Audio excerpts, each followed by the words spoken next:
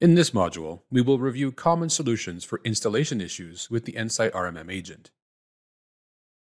Verify that role settings include the site installation package and agent download permissions. System roles, with permissions to deploy the advanced monitoring agent, include superuser, administrator, and standard. If the device does not appear where expected on the dashboard, confirm you are on the correct device tab in the North-pane. The filter is set to all devices.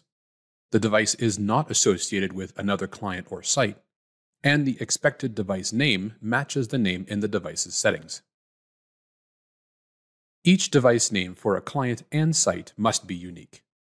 The installation will fail if you attempt to reinstall the agent on a device with an existing name. Enable the agent reinstallation option to automatically delete the existing workstation and reinstall the agent on the device.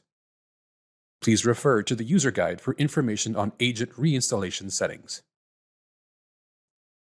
Ensure you install the correct agent installation package and verify the file name matches the intended client, site, operating system, and agent version.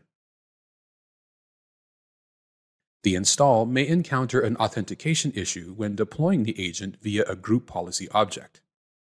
Verify the sharing permission for the network installer folder is set to read. Ensure you have entered the full Universal Naming Convention or UNC path to the shared folder, and confirm the credentials for the site installation package are current. Confirm the firewall settings allow the required URLs, agent upload, agent and feature download, and real-time monitoring URLs. Please refer to the user guide for a complete list of URLs. If the agent communication URLs are correct, confirm ports 80 and 443 are not blocked. Review the logs.